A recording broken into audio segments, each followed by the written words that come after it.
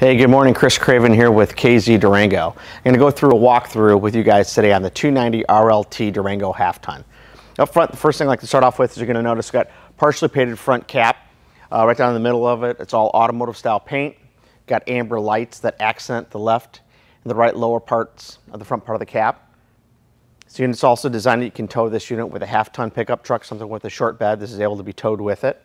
Carry around up front right here, you're going to notice the massive amounts of front storage that we have. Unique feature with all of our Durango half-tons is that every Durango half-ton is prepped for a generator.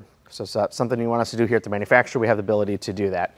As you carry around to this compartment right here, this is where we're going to locate all of our controls. Up in this compartment, you're going to notice that there is a toggle switch to either run a lithium or a lead battery. We also have our battery disconnect. We locate our optional 30 amp MPPT controller, which goes along with our off-the-grid solar package. We also have our tire pressure monitoring system that this unit is prepped for. And we also locate the battery in this compartment. As we carry over to our pass-through storage compartment, you're going to see our optional 32-inch LCD TV. We're going to have new for this year for 22. We're going to have a standard feature is the portable Bluetooth JBL speaker that comes with it. We do finish off all of our pass-through storage. We actually back panel it as we do on the inside of the coach with the same cabinetry. And then in this unit, last you're going to see is our 2,000 watt inverter.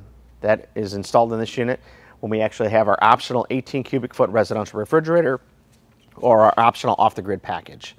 Again, over here, a little unique to the Durango series is that we use a quad solid step on every single half-ton floor plan. We also do have 16-inch running gear, which is going to be standard on everything we do with extra axles. Now, with this unit being as a large standard patio awning with LED light that we have with it. Nice feature that people like on our 290 RLT is we're going to have our outside griddle. So we've got an outside griddle here, comes with it. Got your gas line that's here. A little extra storage for knickknacks, this and that. And then as we walk around the back of the slide, which inside this right here is actually one of our trifold sofas. This floor plan actually features opposing slides in the back. And then as speaking on the back of the coach, you're going to notice that this unit has got a rear vision camera. This unit is also prepped as well as the rest of all of our half-tons with the Vision S or side camera package. It is prepped for that. It does have a class 3 hitch with wiring on the back end of it standard.